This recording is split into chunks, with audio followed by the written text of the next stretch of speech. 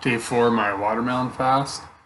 No problems really. It's just I don't know the calorie count or if there is any sugar in it, but I really haven't really seen too many results. But it's not as hard as water fasting, that's for sure.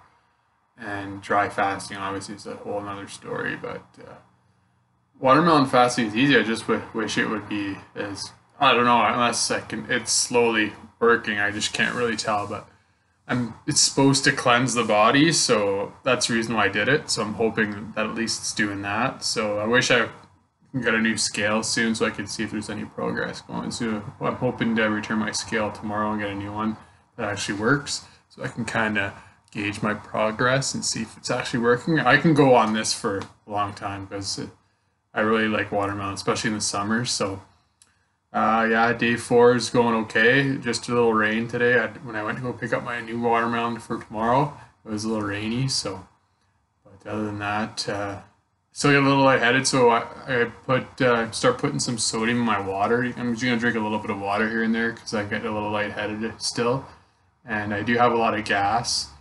I did have one bowel movement so far.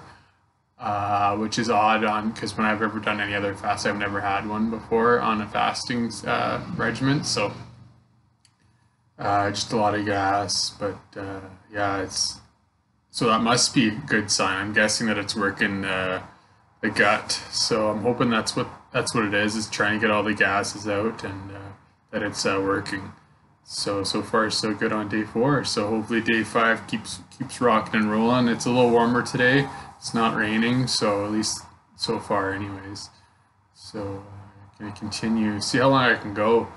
I'd like to go at least 10 days. I don't know if I want to go any longer because I did buy some food for refeed from my last fast, so I don't want it to go bad. So, but yeah, I could go 30, 40 days, no problem doing a watermelon fast because I could eat it like I think it's like $6 I got it at No Frills last night for, or $7. They're all pretty similar, Walmart and No Frills, and they're all these prices are and I say for all pretty much the same thing, I would think. So, but yeah, for like $8 a day, like, and then just a little bit of water on the side if I feel a little lightheaded. I mean, you can't get much cheaper than that, except on the dry fasting, obviously. But that's a little harder. I think I'm going to try another dry fast when it gets a little cooler out, so it won't be as rough. Maybe try a 5-day dry fast next time. So just I'm going to keep trying different things and just see how it goes. But like I said, I've been doing different types of fasts for the last 2 years, so getting closer to 40, so I want to be healthy as I can. So yeah, I just keep the journey and trying to try different things. So if you guys have any suggestions or whatever, something else I want to try, let me know. Yeah, no. So far so good on the watermelon fast. Like I said, I'm going to try to do 10 days, maybe longer. We'll see how it goes. But yeah, just keep you updated on my progress.